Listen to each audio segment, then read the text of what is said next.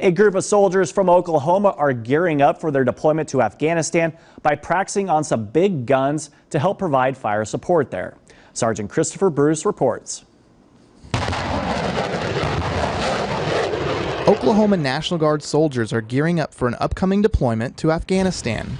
Their mission is to provide fire support using high mobility artillery rocket systems, or HIMARS.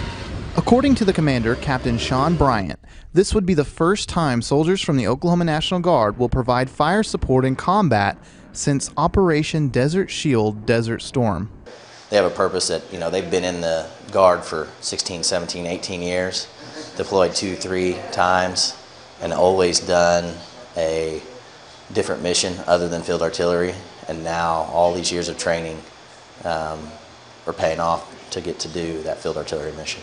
The soldiers belong to Alpha Battery of the 1st Battalion 158 Field Artillery, as well as some soldiers from the 171 Target Acquisition Battery and others from the 120th Forward Support Company. Alpha Battery 1st Sergeant Lance Grant says his soldiers are ready.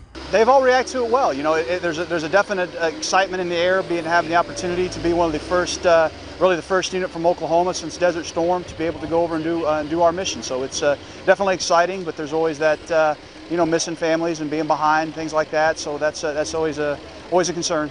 On Thursday, family members attended a farewell ceremony for more than 70 soldiers who will now attend mobilization training at Fort Bliss, Texas, before heading for Afghanistan. The sacrifice that these soldiers have made is one of choice.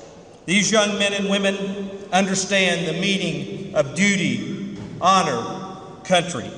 The soldier in all of us is excited about this mission. The husband and the father in all of us is, I can't believe I'm going again. But that soldier aspect of us, takes over that mission, that duty, and that purpose.